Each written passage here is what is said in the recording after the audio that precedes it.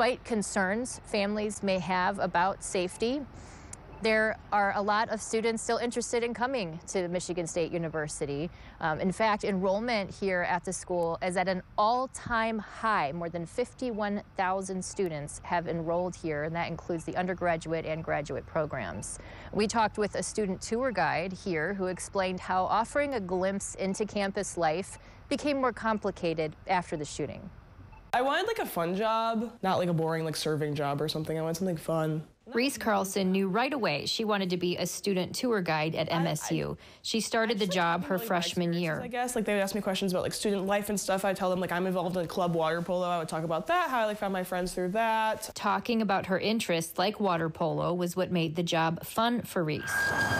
On February 13th, 2023, she was at a water polo practice when she ended up stuck in the locker room waiting for 4 hours as police tracked down a gunman. A few weeks later, the school started offering tours again. After the shooting happened, then how did the conversations shift? So I was actually the first ever tour after it. I kind of feel like no one wanted to like ask me questions, and it was just like incredibly awkward. I did have some people ask me if I feel safe on campus, and I don't know how to answer that. Like the answer was no, but like I didn't know if I could say that. Were you advised on how to answer that question? They told us to be honest, but not be like talking about like how scared I am all the time, I guess.